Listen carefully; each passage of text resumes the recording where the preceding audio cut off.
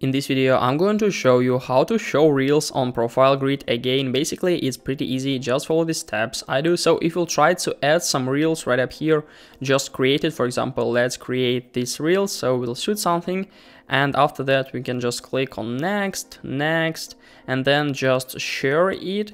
So in a few seconds, if it will be like uploaded, we can see that it will be successfully added to our profile grid. So just wait maybe 1 to 3 seconds. 1, 2, 3, and now that's okay. So if we'll open our profile, we can see it right up here. We can click on it and hold our finger, and then we can just remove it from our profile grid. But what if we want to like show it back?